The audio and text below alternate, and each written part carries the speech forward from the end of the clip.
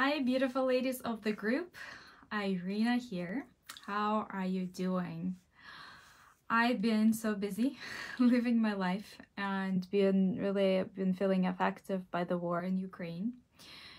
And I actually barely could work for the last, I don't know, 3 weeks, just feeling all the feelings and going through the big process of really, just being processing a lot of things related to the war.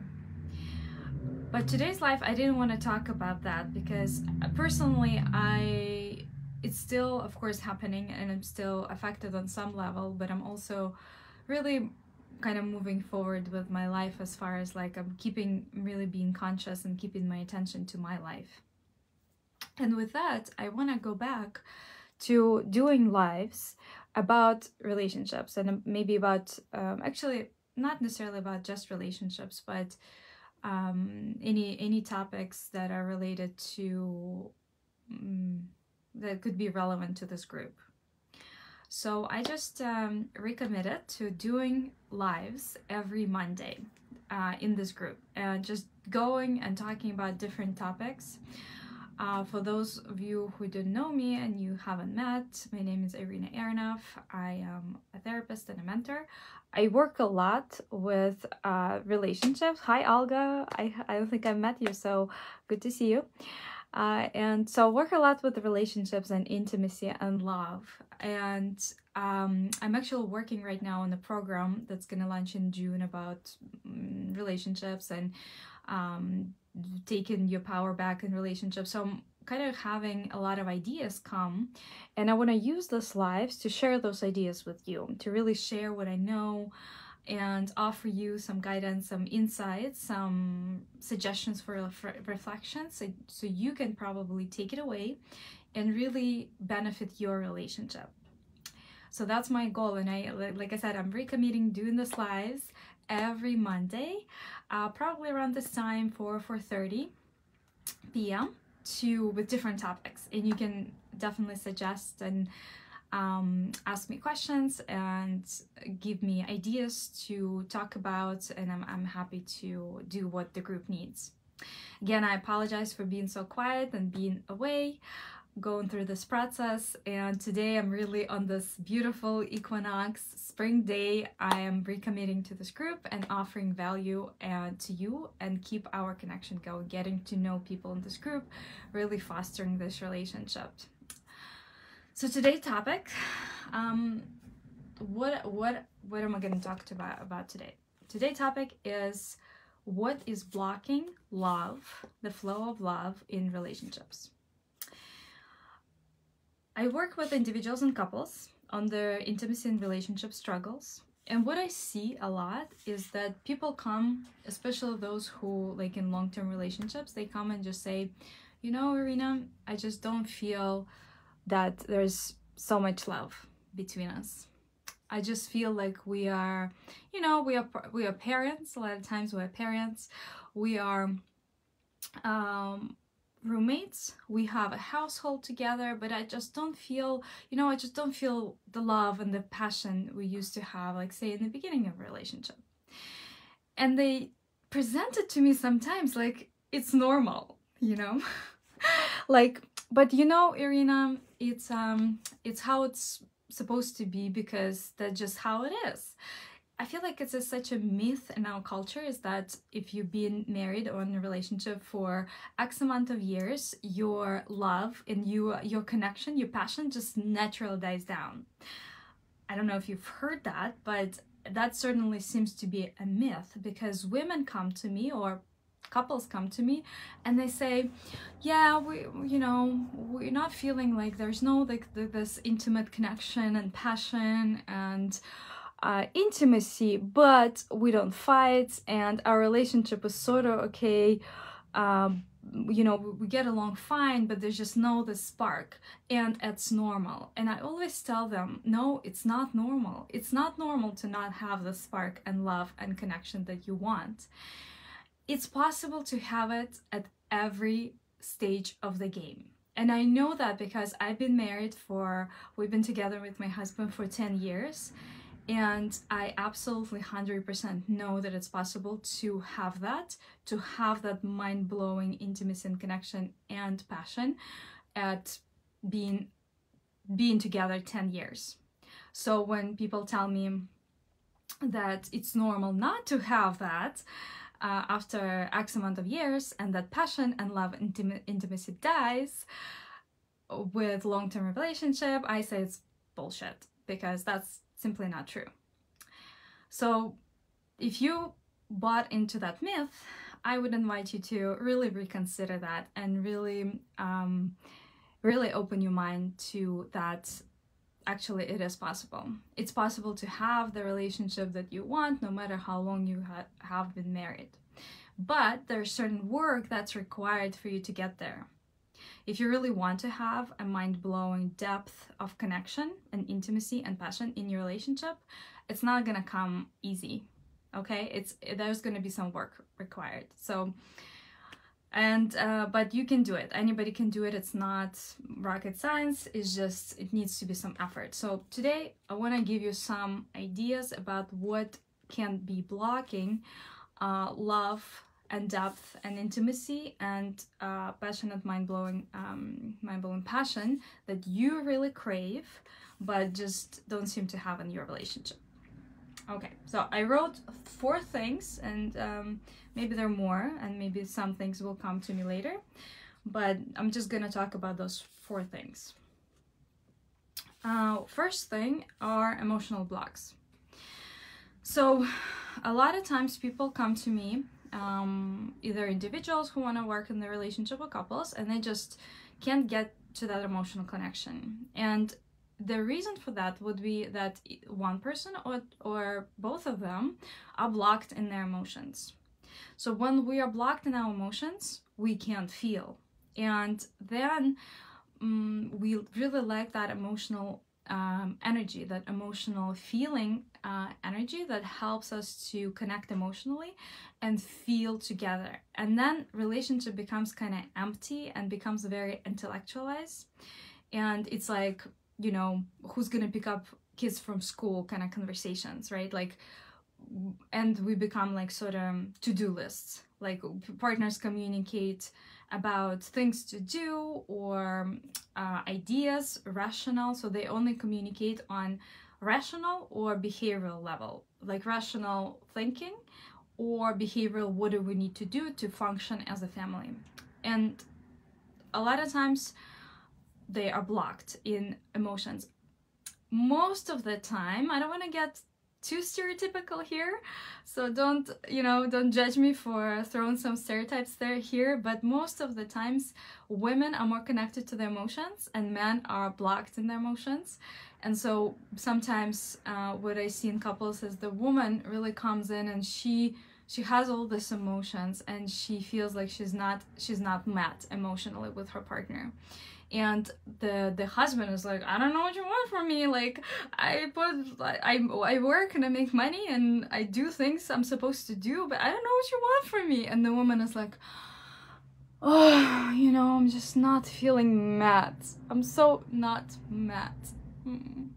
And she's having a legitimate experience of not being met, because a man, a lot of times, men in our culture tend to be more disconnected from their emotions, right? Because boys have been stereotypically, boys don't cry kind of mentality, and boys have been stereotypically blocked in their emotions. Like, we discourage men from feeling. So that's block number 1. It's like emotional blockages for 1 or 2 partners. And then usually the woman who's mostly emotionally connected, sometimes it's the other way around, men is mostly emotionally connected, they're not meeting.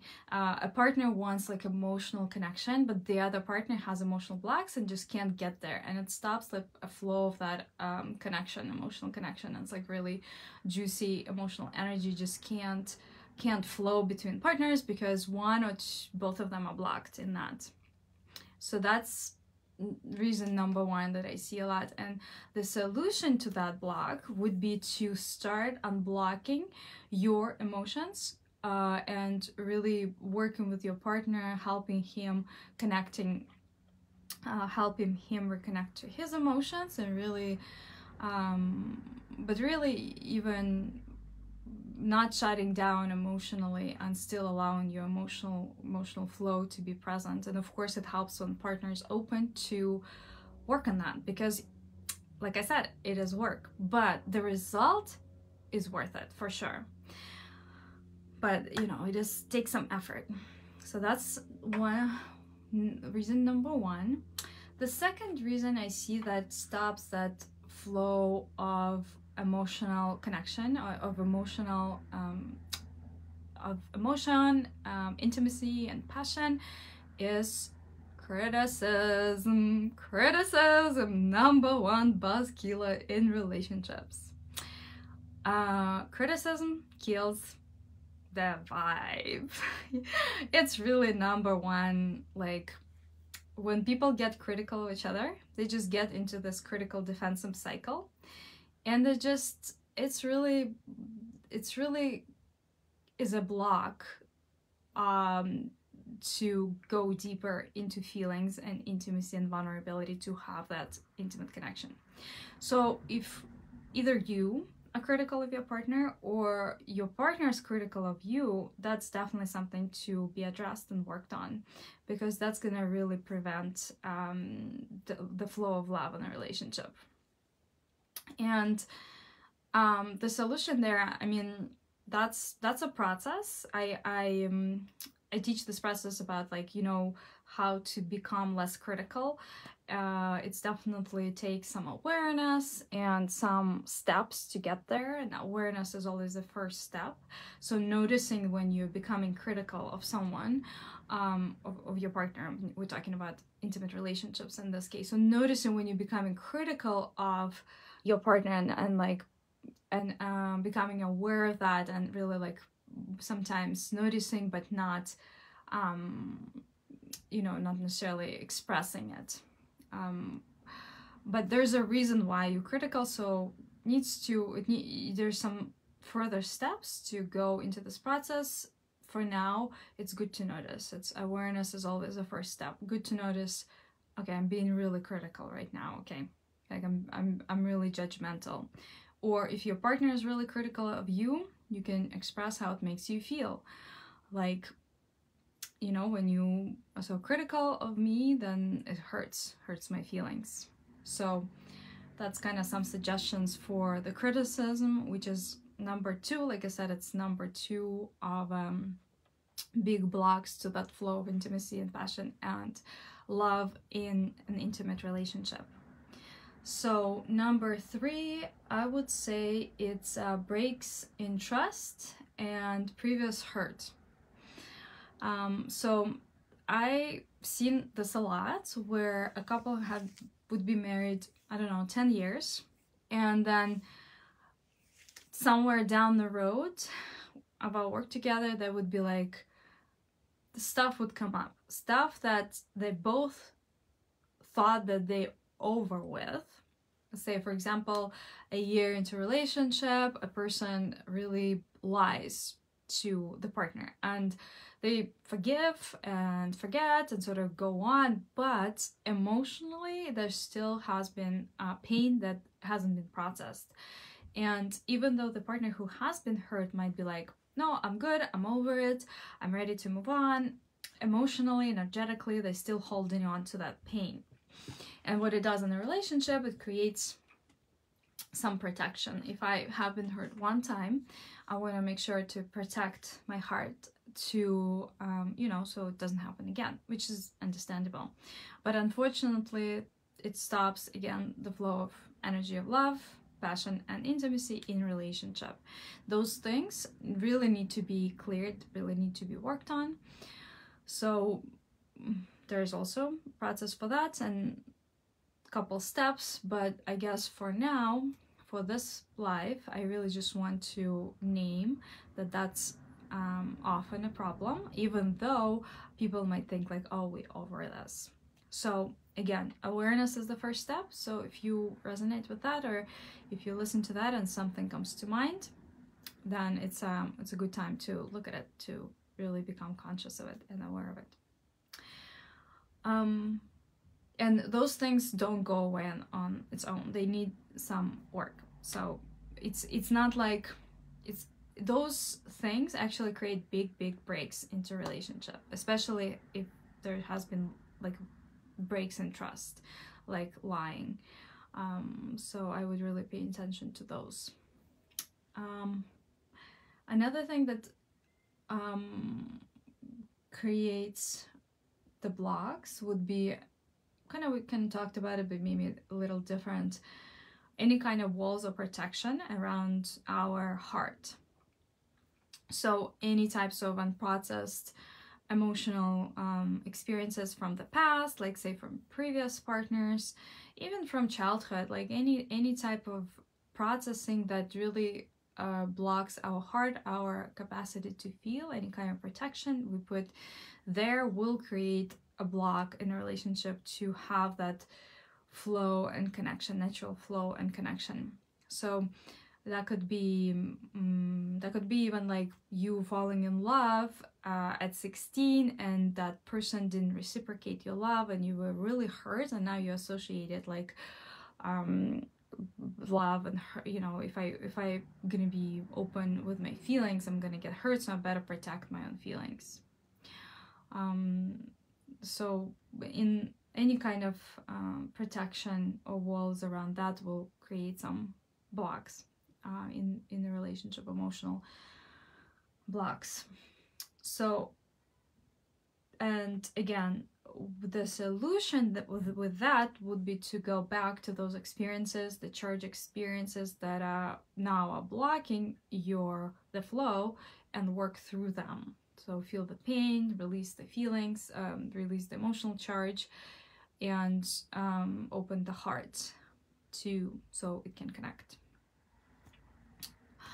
And the final block that I have is expecting that the other person will fill your cup. That's also a big one I see with probably women, because that's just what I see in my practice when people come and say, you know, I really want to be taken out, and I want to be really swept by, you know, what is that phrase we use? Sweeping somebody away. Sweep from your feet, is that the phrase? Yeah, like I want to be wooed, and I want to be like given compliments, and I want to have that intense you know, I don't know if it's like worshiping, but I really want somebody to really admire me. And yeah, and I had that a lot actually as my block, because I always expected my partner to do that for me. Kind of felt like, well, you know, it's something that partner should do. It's the partner who should really give me that feeling, right? Feeling of being so loved and appreciated. Like I was waiting for my partner to give me that. And that's a block, because I was kind of expecting that, and then I wouldn't receive it, and I would get like upset or resentful, and that would create a block in connection. And what I realized is that a lot of those feelings that I crave for the partner, I already have inside of me. And what I need to do is to do my own work to unblock those feelings and let myself feel them, and stop expecting my partner to fulfill that need, but start looking into what is it in me that can generate the same feeling. So that was a huge breakthrough when I set my partner free from providing me that feeling. And again, if it resonates, that's something you can look into. Like, are you expecting your partner to fulfill that need for you, need for love, need to be loved? And if you're waiting for that, then yeah, that's, you know, not gonna happen. So I would it's not gonna happen. I really take a moment right now and consider doing your own personal work to release your partner from that expectation and actually give it to yourself.